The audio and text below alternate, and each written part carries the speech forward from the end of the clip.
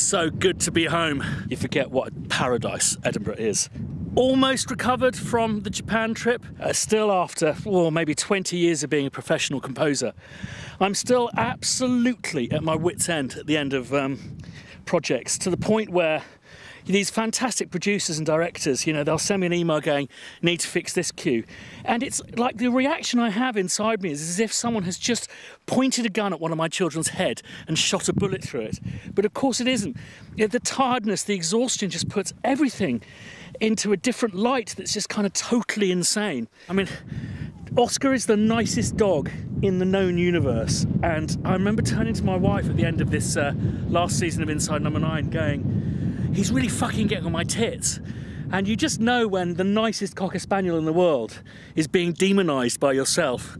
You're the demon. So I'm going to kind of continue looking into how I can manage. I wouldn't say it's even stress, it is tiredness management, because from the tiredness comes the stress. It's absolutely mental. So we're just heading back to the man cave because I thought there was a couple of really interesting things that I learned from my trip to Tokyo. Not Tokyo itself, it's more that I had to do an entire TV episode of Inside Number 9 whilst I was out there. So I needed to ensure a few things were in place before leaving. And I guess the most important thing was that I had a fertile plant pot from which something really brilliant could grow. So the most surefire way of me achieving that is to make my own sample library. So you would have seen me get 4 cellos in one room, tie them through to another room and put their signals through 4 guitar amps, which was fantastic. And I put the sample library together on the plane, or certainly the bits that I was going to use for the TV series. Now, what this ensured for me was personally that I would have a fertile new ground of experimentation, which I know always gives me kind of ideas to create something kind of simple but something challenging to the ears, something that you hadn't heard before.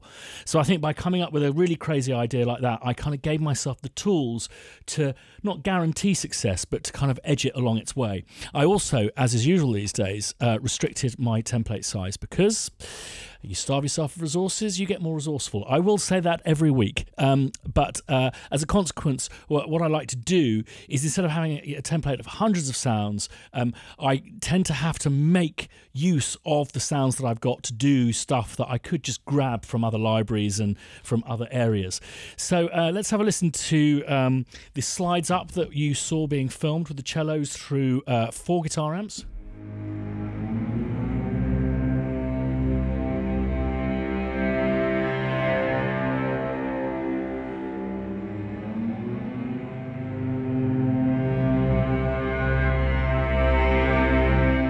Which in itself is a nice motif, but I think the other thing that's crucial about this kind of stuff is because there's a degree of kind of chaos in there, and there's something moving, there's something changing notes, you really don't have to do much for it to kind of blossom into something very full sounding.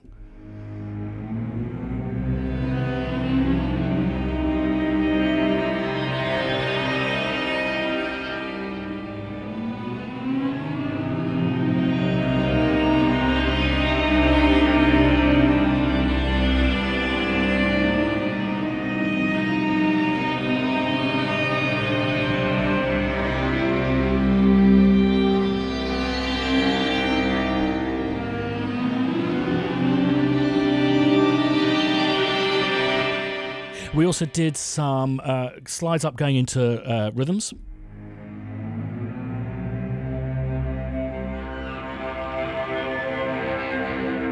Really useful stuff. And then some single hit stuff where we could create our own little instruments.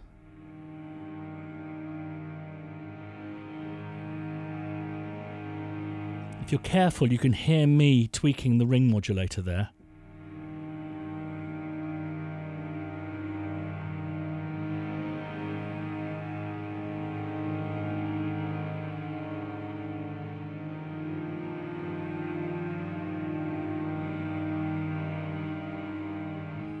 Some slightly more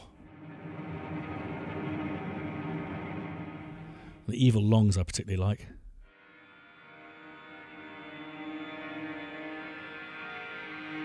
Ben Foskett, who orchestrated the session, also came up with these great rhythms. So that was all. Everything basically was done at 120 BPM, so that I could use simple kind of 48K mathematics to chop behind the samples so that they're loopable, but then get the sample starts all in at kind of 96,000 samples, all of that kind of stuff. So it was all very simple. And then I kept the whole piece 120 BPM, and I did everything in a single cue as before. Again, if the program is locked and the program has a kind of certain rhythm to it, I think this is just an awesome way of working. And if you get to a point where people go, oh, that bit's really dragging, you just literally pop it out as its own individual cue. So alongside those rhythms, the electronic quartet, as I've called them, I also use some basic Albion loops and a Stevenson's pad. And it was interesting because I got to the end of the entire kind of my first pass of the entire show, and I just felt I was missing a melodic element, something that could give me some kind of motif that I could grapple onto. Whilst it's quite a dark ambient piece, there was also a couple of moments of kind of emotion. So I needed something that we could kind of pin our heart on, if you know what I mean. The other thing was that I was missing a couple of key kind of swipes and kind of, oh my God, boom moments. Now, again, this is an example that I have my kind of scary prepared piano samples I always go to, and they're literally in every other score of mine, alongside, say, the Darwin kind of hits, the big low booms. So I wanted to try and basically restrict myself to a single instrument that could do all of those things. So I went for the Gwilym Syncok felt piano, which is a great favourite of mine, always provides a bit of emotion. But I didn't want it to go kind of straight up, so I actually duplicated the instances in a single multi, and what I did is transposed it down 4 to ensure that I was using different samples between the two instances, and then I kind of reverse engineered it, so I tuned it back down, so the actual just repitched it back down 4, but also 21 cents to give this slightly kind of disorientated, detuned piano sound,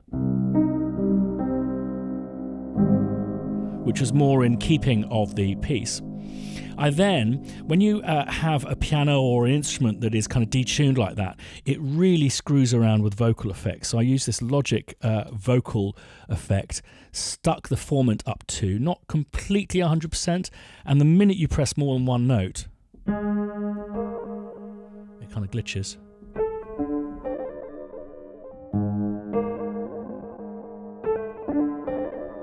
And then just added a bit of delay and reverb.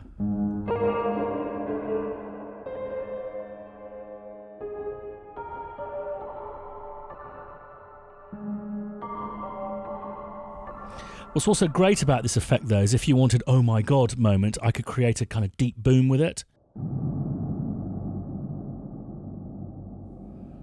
Conversely, instead of using my evil swipe, I could do a swipe with the glitching piano.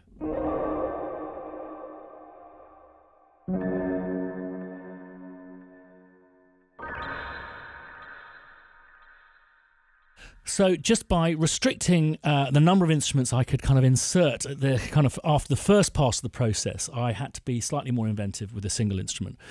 But again, as I say, and I'll return to how I stemmed this and all of that kind of stuff maybe another time.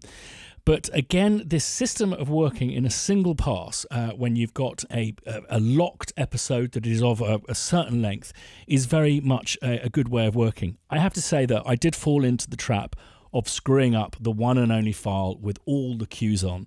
I don't know what happened, but basically I pumped out some stems, just a kind of a pass for the director to hear, and at some point I fell asleep whilst at my rig, and I managed to undo about, I would say, 4 hours work, literally by, I think, sleeping on Command Z.